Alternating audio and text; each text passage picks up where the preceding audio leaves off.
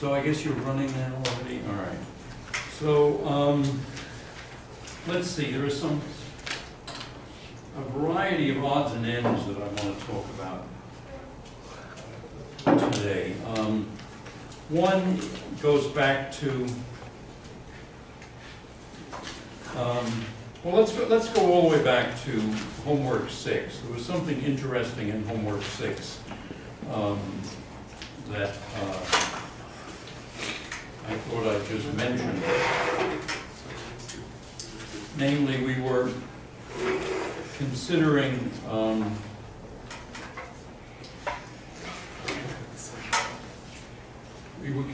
two diagrams that look like this, and we were considering the SU2 gauge theory where sigma A was sigma A over 2.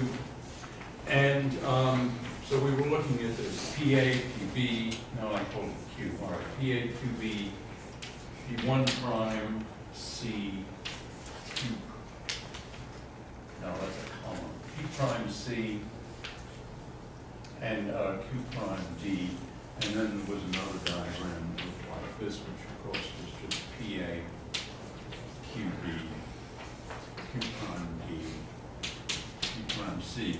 Anyway, when we computed the amplitude, I'm just looking at my solution, I assume you guys had the same thing. We had that IM was I E squared over 4, and there was one term U bar P prime S prime. They don't have a Monday, Wednesday slot for this time. At least what I'm looking at. Really? What do you mean? Like, go ahead. I was just looking at it. Get back. That's the University of Life. That's the University of Chicago. No. I was on my thing. No, I don't.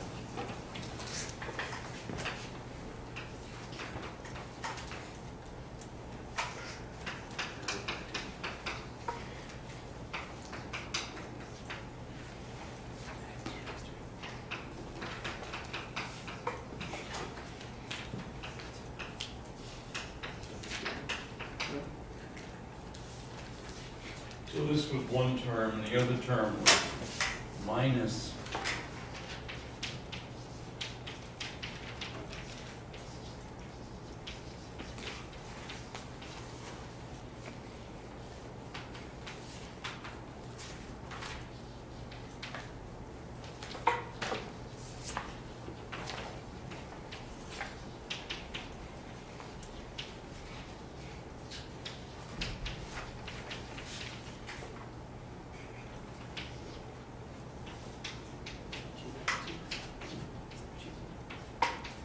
the I epsilons don't matter.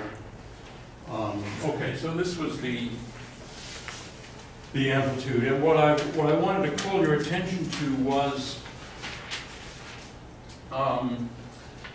basically the symmetry of the thing. Namely, if we were looking at the process where the two fermions coming in are both in the one state. So these A's were ones. Wait a minute, that was a mistake there. This is B. December 15th. It's Wednesday from 5:30 to 7:30 on finals week. Wednesday, 5:30 to 7:30. So that's next. That's a week from Wednesday. Yes. 5:30 to 7:30. Well, let's write that down. So actually 5:30 to 7:30 Wednesday. Okay, so we'll have the last lecture of the course will be then. And we won't have a lecture on Monday. Okay. But we'll have a lecture a day after tomorrow. Can we do the lecture on Monday? Can we do the lecture on Monday? Can we what? Do the lecture on Monday instead of Wednesday, or is it? Well, I'm easy with that, but the question is will the class be available? So Will there the are room be available? Monday 5:30 to 7:30 time slots. or classes that are Monday 4 to 5:15 or 5 to 6:15. So I don't know if there's a class here from 4 You to know- 5:15. What I just erased here was what Prasad had written for his homework, his final exam schedule. Well, I erased it. I'm almost positive. It's on Wednesday, 10 to 12. Huh? It's on Wednesday, 10 to 12. The 466 exam is Wednesday, Yeah. 10 to 12? So what was the one that would be conflicting? Classes that are Monday, Wednesday, 4 to 5:15 have a final Monday from 5:30 to 7:30. 4 to 5:15. So is there a class here from 4 to 5? Yes, there is. That is the course by Rudolph. Wolfgang Rudolph is teaching. So I will ask him. If his course is Yeah. holding class, then I mean, we could just do it in one of the meeting rooms if we wanted to. I mean, that thing's certainly going to those meeting rooms are not as available as one would think. at 5:30. But I tell you what, we've got time. I will find out. In fact, let's have this. You're interested in this. Who's really interested in this? Those who are really interested. Well, let's. All right. Let's. I mean, in having a let's traditional not- lecture? Yeah. I don't know. What Sure. I want is two of you guys to remember to ask, say, Sandra or Lena or Daniel, or ask the work study if you want.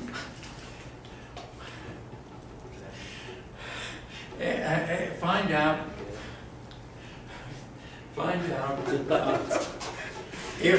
find out what room would be available 5:30 Monday.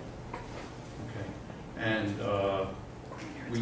we can presumably do it in room 1131. The trouble is, it's instead of having lots of good blackboards, they have one bad blackboard. But I guess you guys would like to have it finished on Monday rather than Wednesday. I thought there might be somebody who had an exam conflict on Monday, and so, all right. Okay, well, notice, suppose we were looking at the case where 1 goes to 2.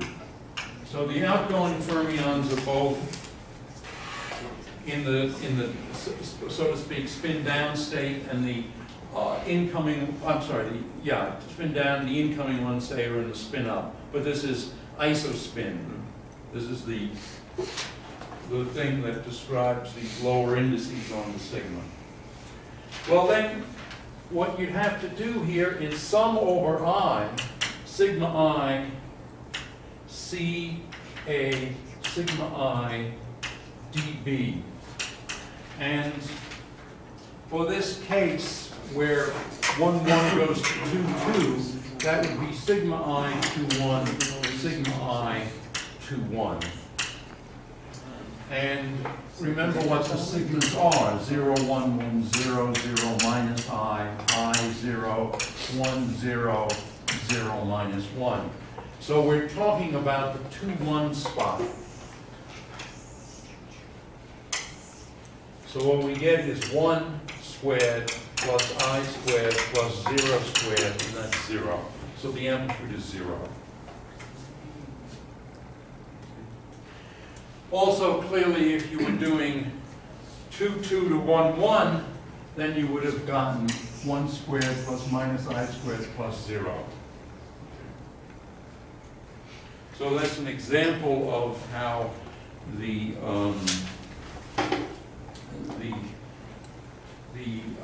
So the two components in the field for this were like originally the proton and the neutron, or they were? That was what it was when people originally started to think about SU2. It was proton, neutron. They had masses of the order of 940 MeV, and and they differ by less than 2 MeV. And so that's why that was proposed as a symmetry. It was called isospin. And what was also found was that the interactions of neutrons and protons, the strong interactions of neutrons and protons, were pretty much the same. And of course, there was also the electromagnetic interaction was different. The electromagnetic interaction of neutron with proton wasn't a big deal because one of them is neutral. All right. So that's one thing I wanted to mention, but a question occurred to me which I haven't resolved because it only occurred to me this afternoon. What about, suppose we were doing the following, suppose, well, that's issue 3, but suppose more generally, we're considering TA, and we're doing a similar sum. By the way, the one down here just has C and D interchange, so if it was 1, 1 goes to 2, 2, you get the same answer. And so, in other words, what about something like this? For general gauge theory, is this always 0? And I don't know. So just a... Why would you expect it to be 0 in general? Well, wouldn't it be the analog of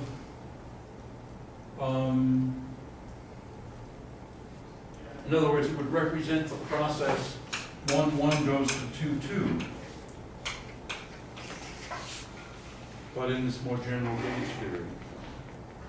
Of course, you could have more possibilities. You could have 1, 1 goes to 3, 3, or 4, 4. I suppose we could look at that immediately for the case of the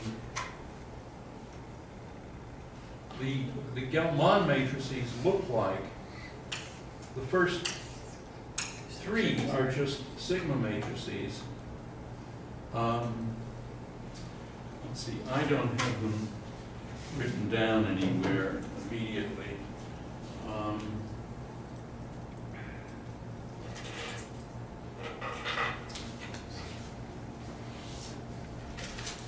Let's just see what I could find on here. Hold on.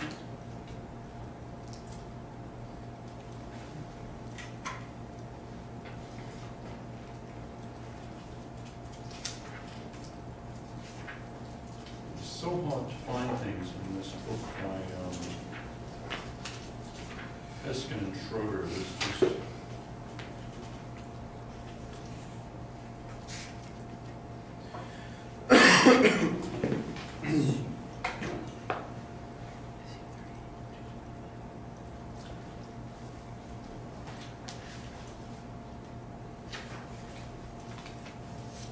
I got them here. yeah, they're on 502. No, this is in Oh, you've Weinberg. got them in Weinberg. Okay, so let's just let's work them out then. Let's just perhaps do it. So we're looking at 2, 1. So we get 1 squared for the first one, plus I squared for the second one, plus 0 squared. So that's just like with SU2. Then we get 2 more 0 squares. Oh boy, 2 more 0 squares. Wow. So, 0. So that's interesting. So it works out, and presumably, if we did, for example, 1, 3. It's also 0. All right, let me do 1, 3. So that would be the 3, 1. It's also 0. 3, 1. So that's 0, 0, 0, 1 squared plus I squared, 0, 0, 0. 0 again. Okay. What I don't see is what's the general rule that tells us that TA, say BC, well, not BC, say IJ, TA, IJ is 0 if I not equal to J, summed over A, for any Lie group? I don't know, it's just, does anybody recognize that? All right, that was just a thought. It seems to work. The representation should be orthogonal. Huh? But The representation should be orthogonal? Yeah, yeah. That's the characters, though. Right, it's a character thing. It's a character thing, not the, it's a trace of some, No, but he's right. He's right also, I think. yeah.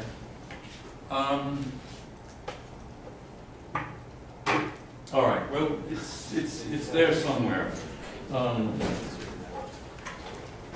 If somebody can find a precise statement, do let me know.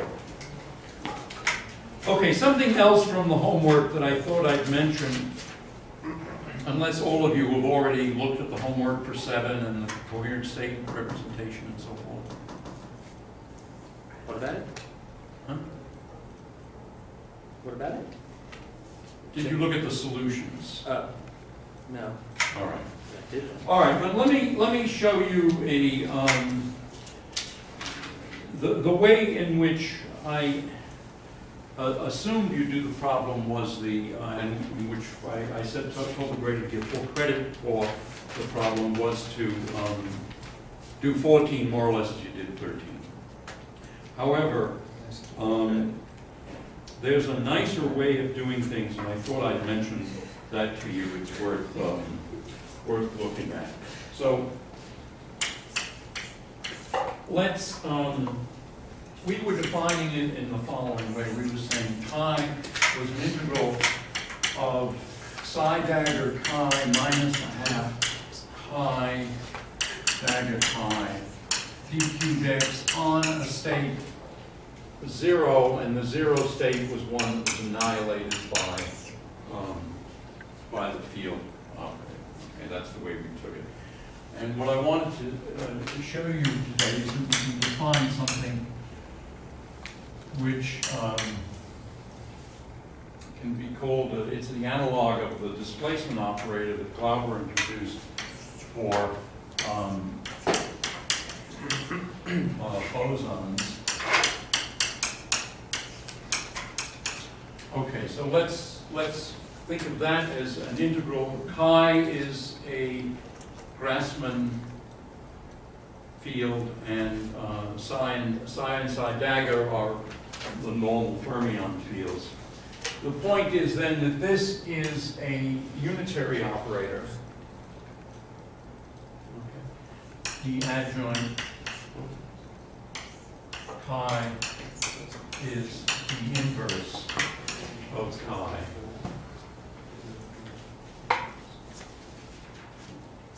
And now there's an identity which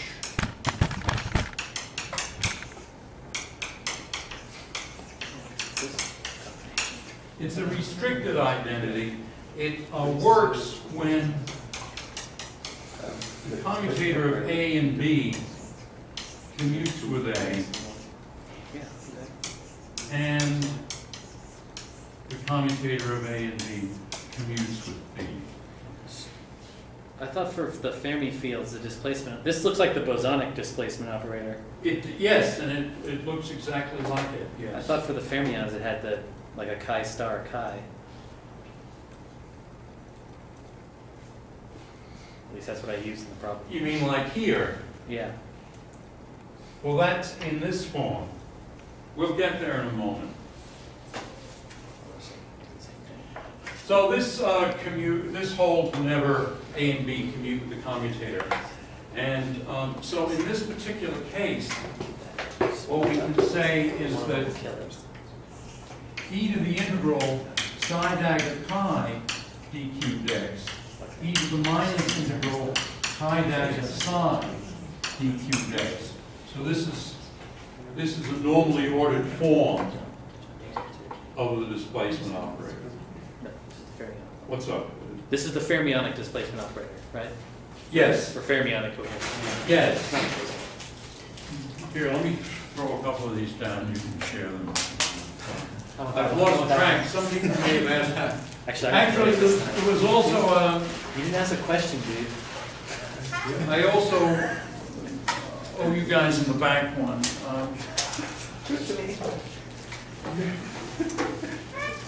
Is there anybody else who? All right, you get one. Shouldn't there be some phase or something? What? Shouldn't there be a phase as well or something? You're breaking up D into that, right? Right, but I don't have an equal sign yet. Okay.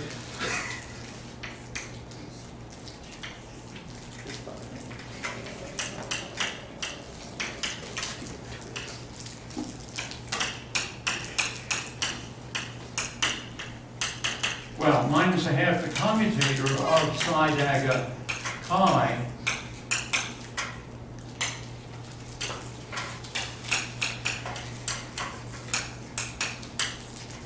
Okay. So the normally ordered form of this displacement operator is this, by this this identity here. And we can say, well, that is just the displacement operator itself, and then an integral of this commutator, e to the minus a half integral, and then it's the commutator of psi dagger chi with chi dagger psi, and we have, this is actually d cubed x, d cubed y. And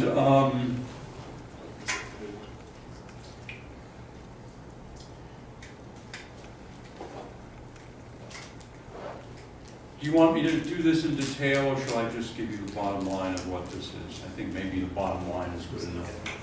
This is then d of chi e to the 1/2 chi dagger chi d cubed x. Okay. So that tells us then that the displacement operator itself is the normally ordered displacement operator times e to the minus a half integral chi dagger chi d cubed x. Okay. All right. So now, if we have d of chi on 0, what we get is, of course, this is quadratic in anti-commuting field, so it commutes with everything. So we can just write that as e to the minus a half integral chi dagger chi d cubed x. And then what's left is the normally ordered chi on the vacuum, or I say the vacuum, I mean this state here. And I'm better off without the glasses. And so what we get is this is the normally ordered form. When this hits the vacuum, you just get 1, because psi annihilates the vacuum. And so you just have this left over. And so this is equal to what we expect, namely integral psi dagger chi minus a half chi dagger chi d cubed x on this. So this is the state chi that we originally were talking about.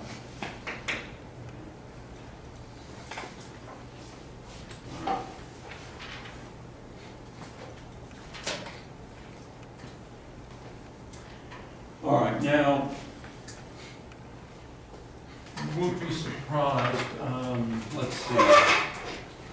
Let me define the following thing.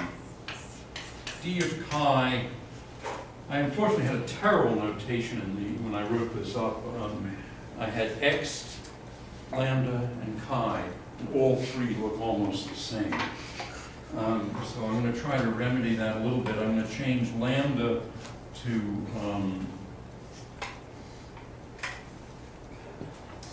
y. What?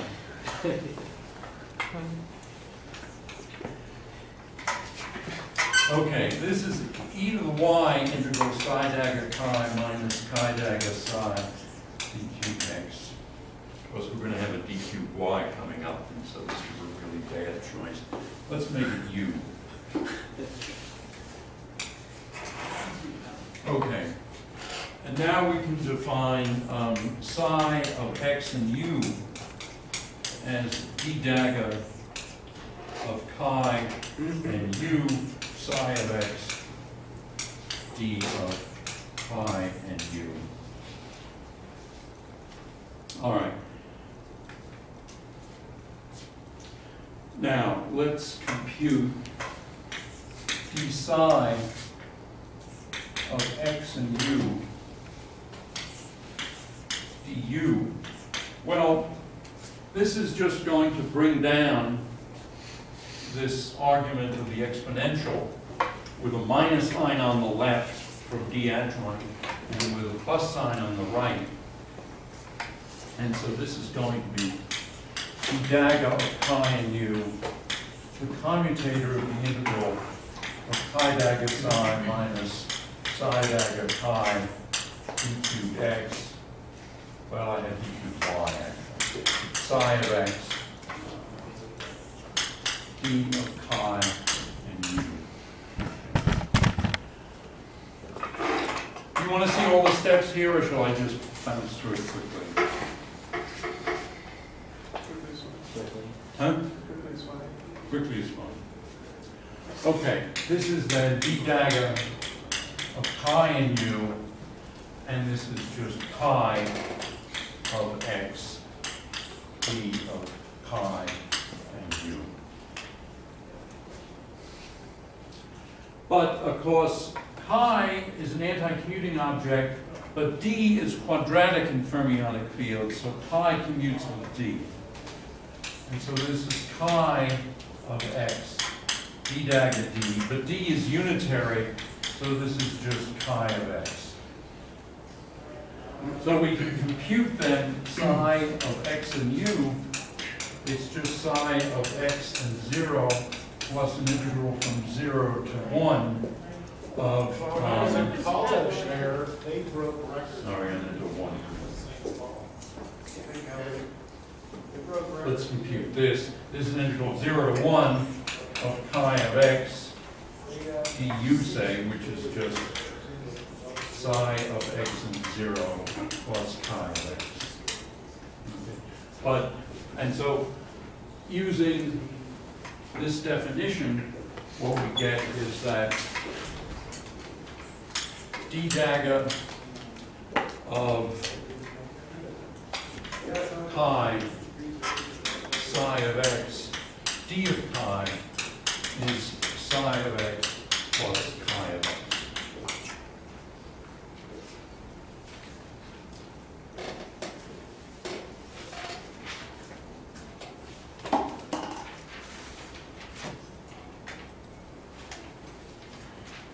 Okay. And in particular, psi m x d of chi would be d of chi on psi m of x plus chi m of x. And so multiplying on the right from the vacuum, we get psi m of x chi, which is to say psi m of x d of chi 0 is d of chi on, now here psi annihilates the vacuum the way we've been defining. I call it the vacuum, but it's the 0 state. And so we just have chi m of x 0. This commutes with that, and so we have chi m of x d of chi 0, and this is chi m of x phi. Okay, so we've derived in a somewhat nicer way this relation here. Okay. Now, a couple of remarks to generalize this. One is that this also works for bosons, but the second remark is that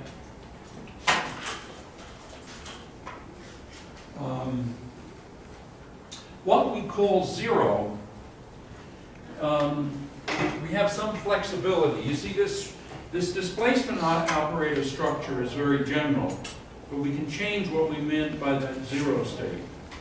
In other words, we were saying that the field, all components of the field, annihilate this. Okay? But that meant that we're basically dealing with a kind of Dirac sea. It's a state where all the antiparticle states are filled and all the particle states are empty. So the creation operator and the annihilation operator both knock this out. What we could do is something that's closer to that paper that I put online by Glauber. Wait, what did you just say? Did you say the creation operator also? Right. In other words, what is this structure here? It's an integral d cubed p over 2 pi cubed root 2et, and then a of p and s, u of p and s, e plus or minus px plus b dagger of p and s, v of p and s, e to the, and again, plus or minus in front of the i's. Does anybody remember which it is in Peskin? I've got it written down on that, but. This is the right way. Okay, for Peskin.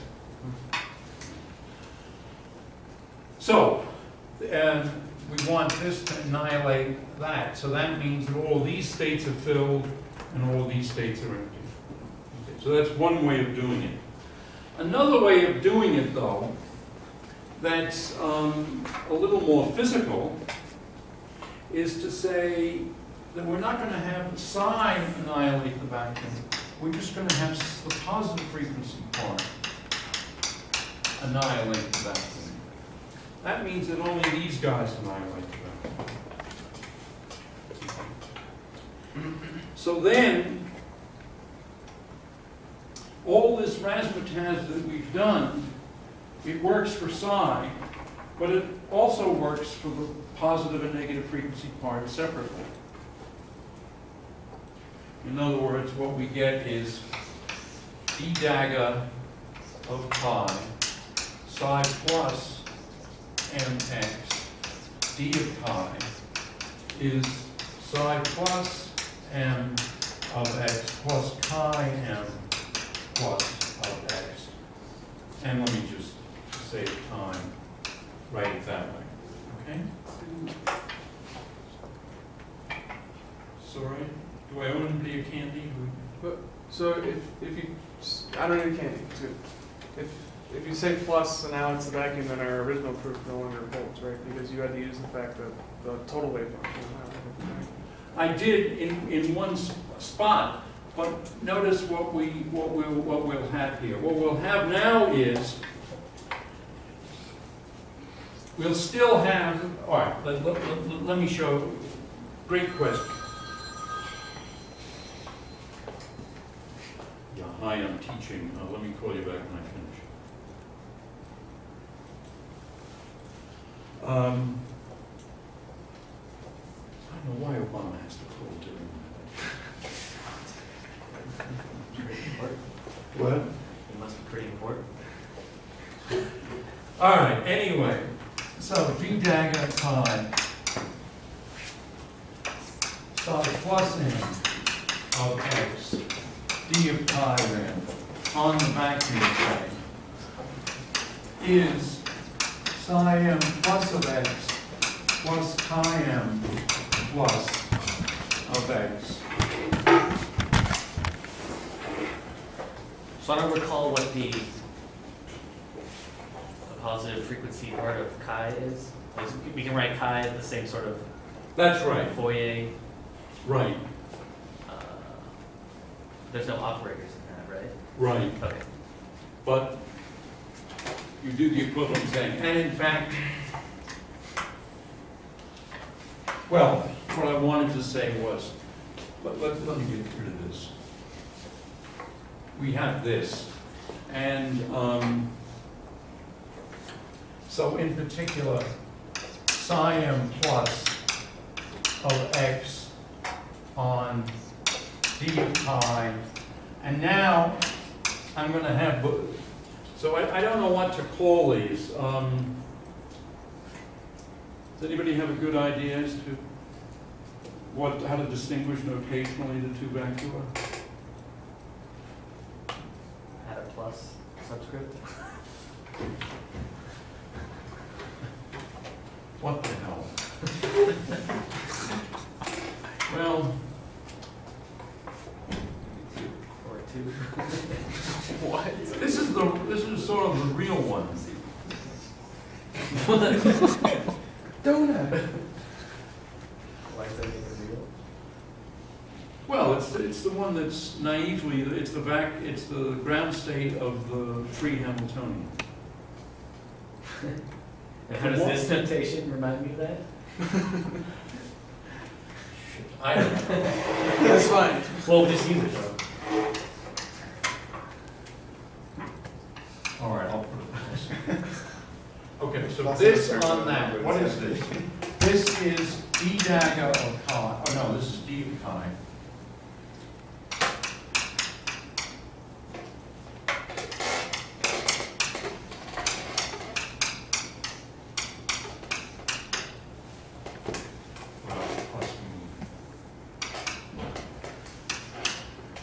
Okay, so this is,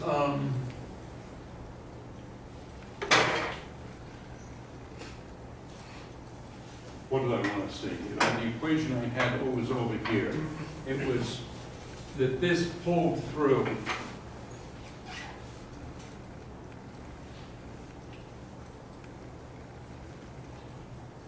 psi d. Yeah, there isn't an extra one. It's this plus chi m plus. Okay, this was the, in other words, we have that, and consequently, multiplying from the left by d, we get this. Right, and this acting on the back, on this 0 plus state. This annihilates that state, and so we have d of chi, chi plus m of x, 0 plus, and so this is chi plus m of x, d of chi, and now we can say then psi plus m of x on this other chi, which I can call chi plus if you want, is chi plus m of x, chi plus. Okay.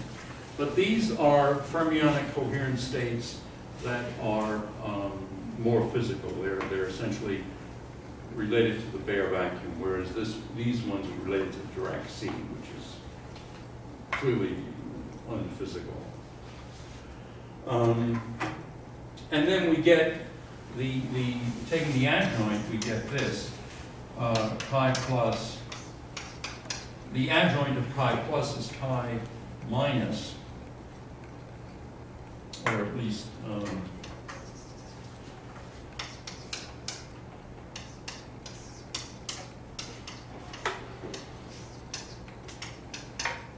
or let's say for chi. Yes. Well, the thing is that chi plus adjoint isn't the same thing as that, so I guess I should call this chi plus star is chi plus adjoint, which isn't quite the same thing because it's not Hermitian. Psi is not. Where's I side? mean, This is that's a solid. solid. Okay. One of them side. psi plus adjoint n. And, but on the other hand, from this we can see that psi minus on the left, in other words, we can say that this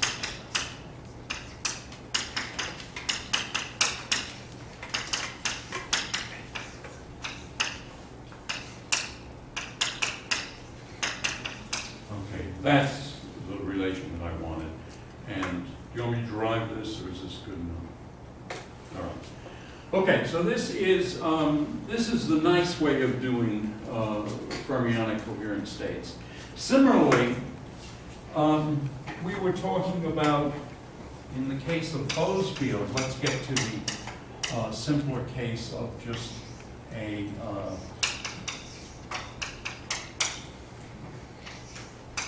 we were talking about eigenstates of the Hermitian field operator. This is the conventional way of doing things. The trouble is, these things are like the eigenstates of Q. These things are non-normalizable, and the same thing, these are non-normalizable, but in a continuously infinite way. Okay, so they're not only states of infinite energy, but they pack an awful lot of a singular nature into the path integral that maybe isn't needed. So what one can do instead is define coherent states in the following way. Then let me say it would be like this. Oh, I've got my notes, but I didn't bring these notes. So there's a matter of a sign. It would be pi of x. I want to use a notation. You see, we have phi of x being the field. And I want a notation for these guys, for this, that looks a little different. I can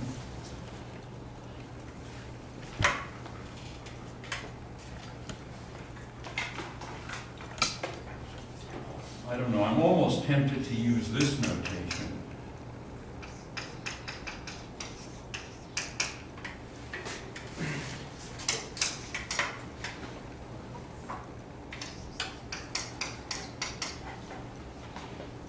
Okay, so we have functions q and p, and we have e to the I pi q minus phi p. Okay, now, once again, to get this sign right, what we want to have is the following: d dagger q, say d. What will this look like? Well, the d dagger will be then d dagger, and it'll, if we differentiate, so to speak, we're pulling down an I integral pi q minus phi p. And we have the commutative, so in other words, the derivative of this, so to speak, ddu of this, if there were a u there, then we would have, well, I don't want a q there, I want a phi of x. And this would be, say, d cubed y. Okay, so we have the commutation relations. This is all at equal time, say time 0. So phi of x, pi of y is I delta x minus y. So we have here a delta function, but instead of I, we have minus I. That gives altogether a 1, and so this gives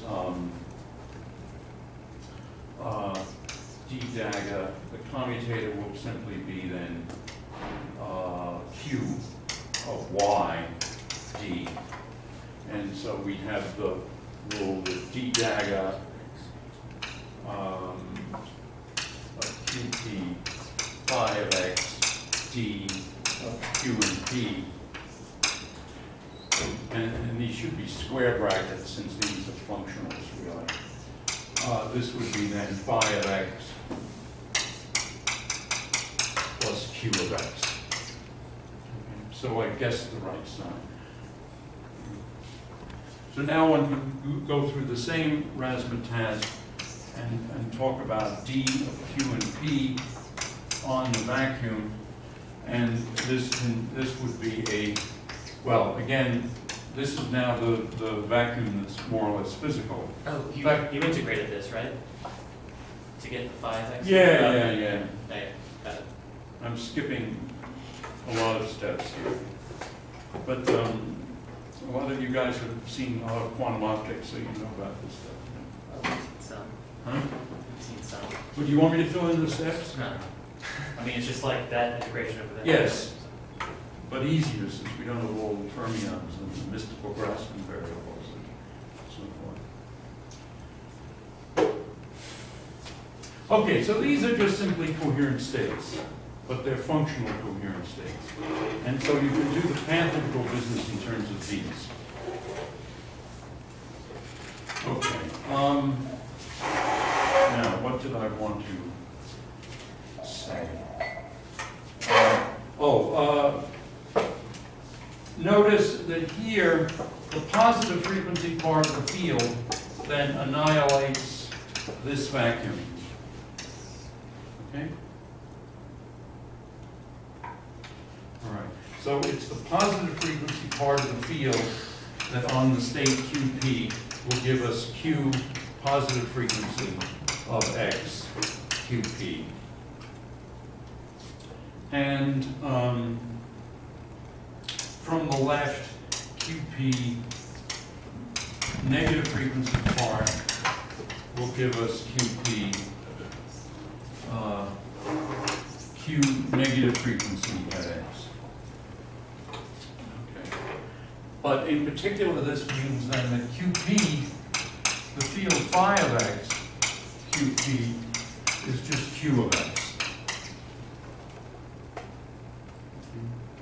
So the field phi assumes in this state QP this particular value.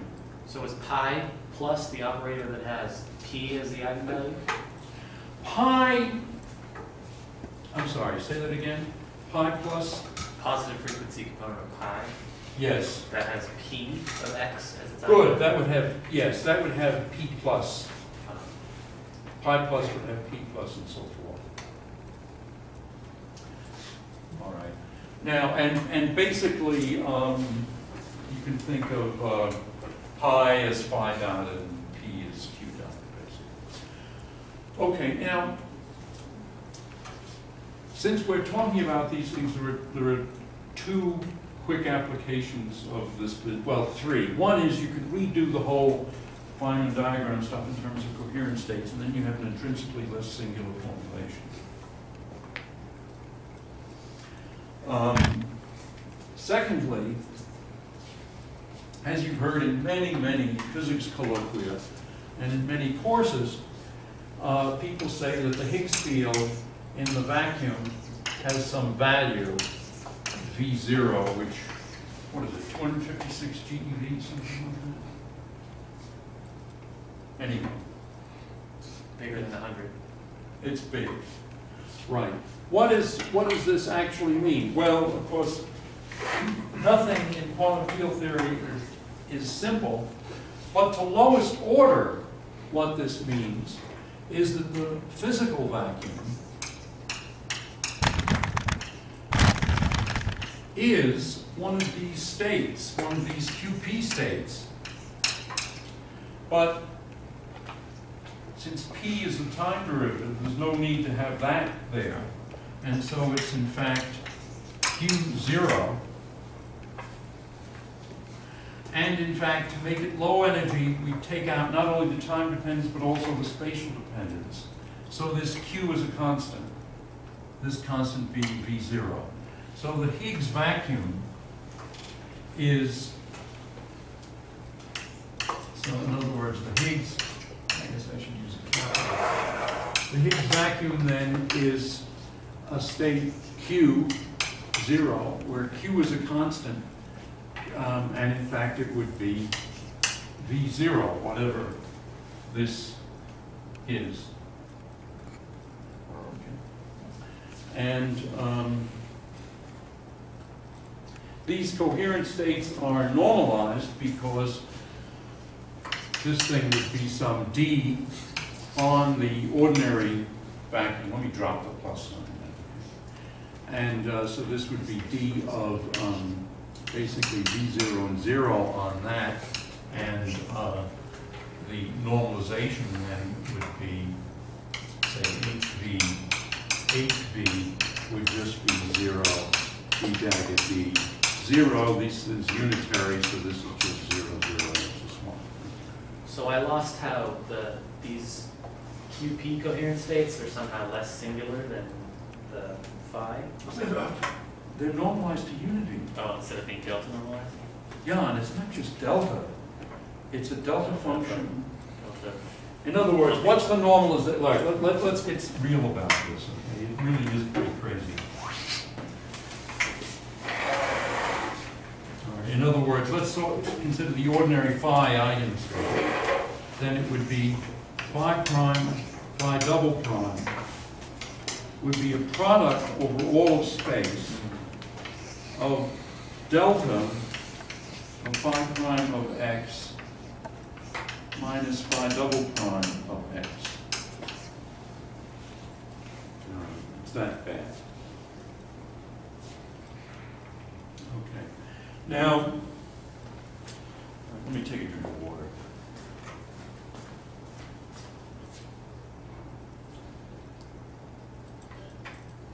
One can go in a couple of directions from this point of view. One is the soliton direction.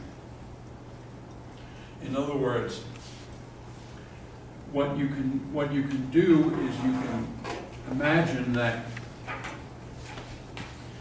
it might be interesting to look for coherent states that minimize the energy. So you have some, let's suppose we just have a scalar field theory. Well, QP is automatically normalized, so you just want to minimize that. Well, what you can show is that the state that minimizes that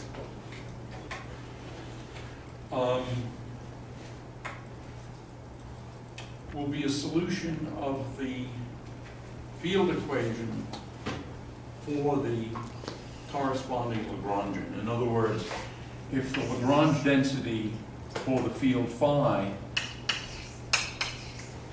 is, let's say d mu phi like that, then you'd have the equation d mu partial of this with respect to d mu phi is the partial of L with respect to phi. And so if we have, say, an L which is of the form d, well, it would be d mu phi, d mu phi, and there'll be a half, and if we're in Peskin-Schroeder land, then this is a plus, actually. And then there'll be minus a half m squared phi squared, and then, well, let's not have it m squared phi squared, let's have something more amusing. Let's have something like lambda phi squared minus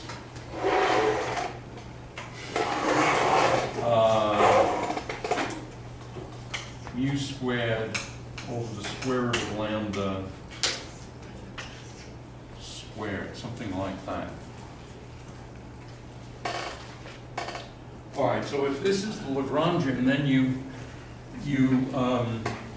the Hamiltonian density, apart from the kinetic terms, is just this term here, and that would say that the coherent state that would minimize this would be the one where it would be mu, actually it's mu squared over lambda, and it's 2 lambda. Or is it 2? Let's see. You see, if you multiply this out, what you get is minus lambda. No, I was right. That's right. The cross term is minus lambda with a 2, phi squared,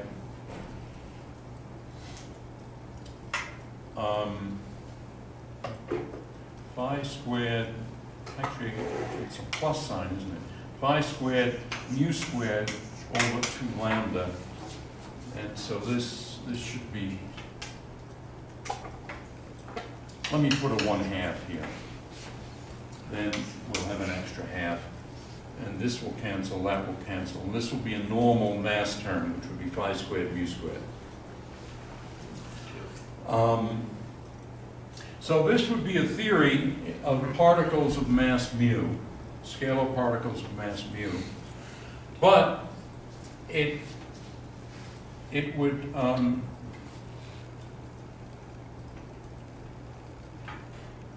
puzzled as to why this is coming out with the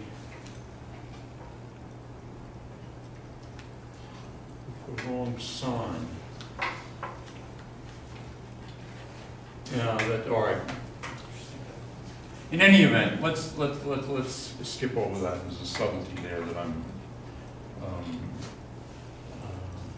that I need to skip over. In any event, this would be mu, phi would be mu over the square root of 2 lambda, and then no time dependence at all. So this would be the coherent state that would correspond to the minimum energy of this theory. And this would again be the Higgs field there. But on the other hand, one could look at more general solutions of this form. And in fact, there are some. And what these look like is, well, off the top of my head, I don't remember. But there are various, there are 2 possibilities for phi. It can be, if this is a single scalar field, then there are 2 possibilities. You can have a plus or minus here, because it's only phi squared that matters. So what you have then is that the vacuum is either the field always there, or the field always here. Okay? And then what you can have as an first excited state of this sort of soliton part of the theory is you can have a state that is in the vacuum all the way over here, and then quickly changes up to the other vacuum. And then this thing can run along. Okay, because the difference in energy of here and there, there's no difference in energy. So it can just zoom along. It'll have kinetic energy if it's moving. And so this is a soliton solution. It's some hyperbolic tangent. What are these 2 horizontal lines again? Oh, what I'm plotting here is the field, and I'm plotting space this way. And to tell you the truth, Well, these are the positive and negative solutions. well, these are the positive and negative vacua, and actually, I think the exact solution only works in 2 dimensions of space-time. In other words, one space, one time, when it's, well, actually, no, I think it does work in 4. Anyway, in other words, this is phi equals 0, this is phi equal to mu over the root 2 lambda. And so if it's always in the negative state, then the energy is 0. If it's up here, the energy is 0. And those are the 2 possible vacua. And then you can switch from one to the other like that. So this is a soliton going this way. But you can also consider a case where you have the soliton like this. In other words, it goes from the upper to the lower.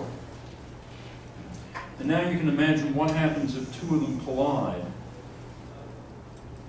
And bang, they disappear. Or actually, I think the funny thing about solitons is you think that they would annihilate them and just give you a spray of ordinary particles. But instead, what tends to happen with in many of these theories is the solitons just run right through each other. Okay. So let me switch now to yet another application of some of these ideas. Namely that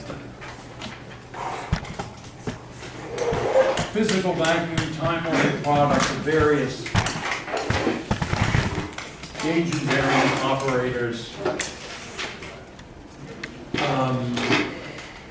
Now I don't need to do the ratio because when you finish here, that's gone. But this is a ratio of path integrals of O1 up to ON. And now e to the minus Euclidean action, integrate over all the fields divided by e to the minus Euclidean action, integrate over all the fields. Okay? All right. Well, what you can do is you can say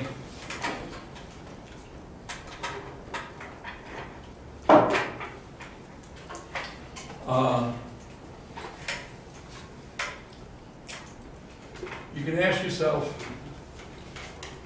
are there some field configurations here that are particularly important? All right, will there be the ones that would minimize this Euclidean action density? And minimizing the action density means that the action should be stationary. And so you'd say 0 is that, and this then is variation of Lagrangian, the Euclidean Lagrangian D4 Euclidean space. And what this gives you then is, the thing that minimizes that is something that satisfies the field equations, but in Euclidean space. And so in particular for different theories, there are sometimes solutions. And in particular for Yang-Mills theories, you then have, well, there's the homework problem. You were to derive the Yang-Mills field equation for the case of just ordinary space-time. There's a closely related equation which you get for in Euclidean space, and the solutions of that then are that the solutions of those equations are called instantons. Well, I shouldn't call them all instantons, but there are some solutions that have finite action. And so in other words, this action density, L sub E, is essentially 0 everywhere, and then it has a sort of bump somewhere in space-time. And that's the center of the instanton. And the first of these was put forward by Hooft back in the mid-70s at some point for the SU2 gauge theory. And then other people, Witten in particular, derived a whole slew of other kinds of instantons. And so You're saying you can only get instantons if you have a Euclidean action? From the Euclidean action? yeah, the nature of, let's put it this way, roughly speaking, solitons are solutions of the classical field equations in Minkowski space. Instantons are solutions of the classical field equations in Euclidean space. And so solitons, I mean, you know, who knows what is really true, but solitons you can think of as possibly being particles or being collective excitations of some sort. Instantons can be thought of as things that characterize the physical vacuum, because this is what the mean value of time-ordered products in the physical vacuum is given by this expression. Because this is Euclidean time ordering, so you've got e to the minus h's in there. E to the minus h's times the time interval. So since these are localized and these are points in Euclidean space-time, right? So if they were points in Minkowski space-time. The center of the instanton is a point Okay. in Euclidean space-time, but the things are basically bumps. Okay. But if I had a point in Minkowski space-time, I could call that thing just an event. Yeah. So what's the interpretation of these I things? mean, why was it called instanton? No, what's the interpretation? Of what? Instantons. Well, it's unclear. I mean, what happened was, back in the 70s, people were just pointing out that if you tried to approximate this and tried to look at the field equation, the fields that contribute most importantly, they'd be these instantons. And some people at Princeton were trying to do QCD this way, but they eventually gave up because the papers got just more and more complicated. And I didn't know that stopped people in field theory. well, maybe it didn't. There was another thing that stopped them, though. Michael Kreutz started to approximate these by using Wilson's technique of lattice gauge theory. And he then found that